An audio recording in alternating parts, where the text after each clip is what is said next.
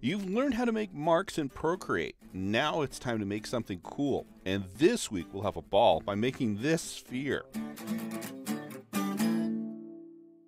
So we're going to be using charcoal for many of these lessons. Charcoal is one of the most forgiving medias in Procreate and real media.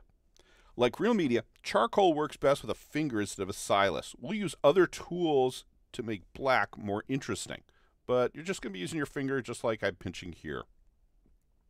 We'll start in the gallery. So go back to gallery if you're not there already. And I'm going to make a new one. So I'm going to go click on the plus over here and pick screen size.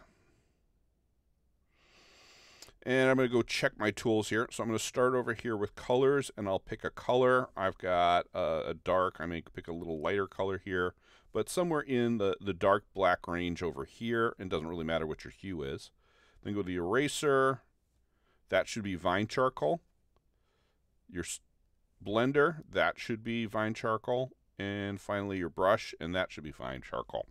And if you got all that set, then we can go ahead and get ready to start drawing here. So I'm going to draw by using my pinch right here like this. And so you can see how I'm pinching my fingers. And this is exactly how I would hold a crayon. We're not going to be holding it like we would a pencil, like this. That's not how you would be holding this. It's usually a very small piece about this big.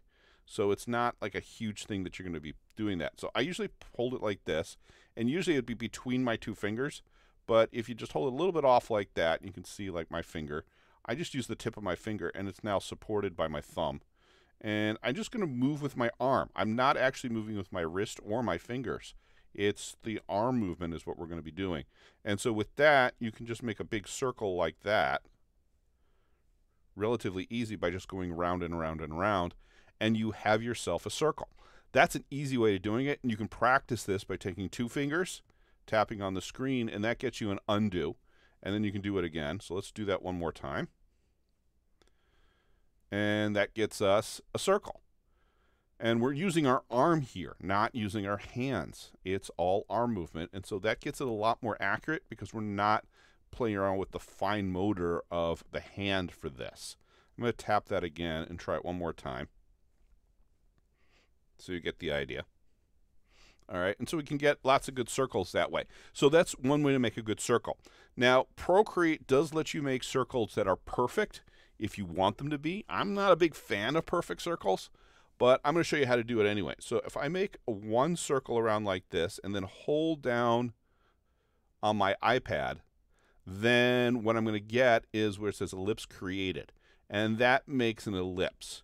Now, if I want to make sure this is a perfect circle, I take another finger and I just push that down, and it makes that a perfect circle. Now I pick up on my first finger and then the second finger, and I have a perfect circle here. So if you want to make perfect circles, this is how you would do it. And we'll use this perfect circle as our example for our sphere. And our next step is I'm going to just make sure I've got a decent size here, and I've got about 10% on my size right now. I'm going to bump that up to about 24%. And I'm going to put down a mark, and I'm going to also make it a little darker. So I'm going to move up the opacity to about 90 something. And then I'm just going to make an arc in here like this. So we got like a half moon crescent type thing. All right, and once I do that, I'm now going to go to my blender. And with the blender, I'm going to set again, a size probably about the same, somewhere in the 30 range here. And I'm also going to set this opacity all the way up for this. And I'm just going to go sweep out and then sweep around the same way I did with the arc, and just go back and forth like that, and just go back and forth, and you start getting a gray ball like that. It's blended the dark and the light together. I can then go back to here with the brush. I'm going to bring it down a little bit, maybe to about 11%, and now add a little bit more dark on this side, and do the same thing, again bringing this down to maybe 16%, and then doing the same thing, just scribbling here so I can get some of that color in, and that dark now blends in, like so.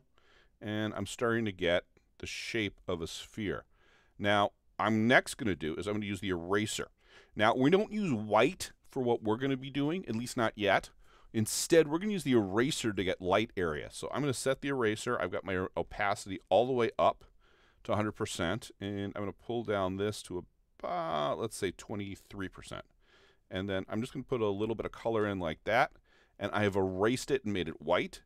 I can now go back to my blender and blend in that white like so. Again, making those same kind of strokes we're making, just arcs back and forth like so.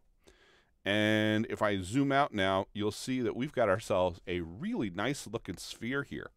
Now, I've got some light going on here, and so wherever you're going to have that big dark, if it's sitting on something, there's going to be a shadow. So I'm going to go over here, put on my brush, and just put a little bit of dark over here where the dark of the sphere is.